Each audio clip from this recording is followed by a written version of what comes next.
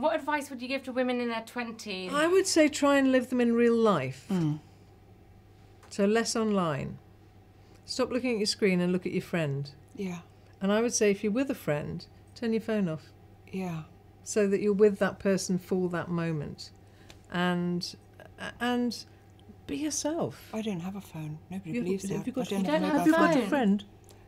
I've got one Friend. or two friends, but Yes. no phone. All And right. how do you contact them? By letter?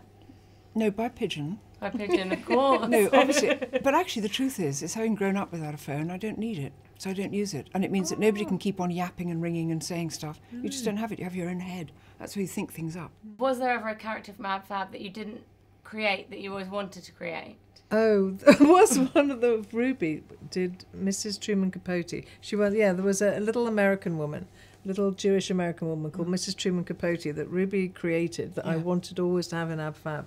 And I promised her actually probably that she could be in the film as Mrs. Truman Capote, but it never happened. But it was just, she dresses like Truman Capote and she's like this and she's absolutely as racist and as horrible as possible. And it's like this evil little person that moves about. But we've never actually found the right place for her, but she's very, very funny. Are Patsy and Eddie feminists? Really? I don't think they're feminists, except that I think Eddie probably thinks she's a feminist because It's trendy. Because it's trendy, I think and Patsy she knows what wants it to means, be I don't politically know. everything that everyone thinks is cool. She Yeah. wants to be cool, so she would have invented. She wouldn't quite know what it meant, but she would definitely want to be it. What can Patsy and Eddie teach us about growing old disgracefully? Do it. Just do it. I mean, look at the film. Look what they do. They don't care. They get a 13-year-old to drive their car. They run away from the police.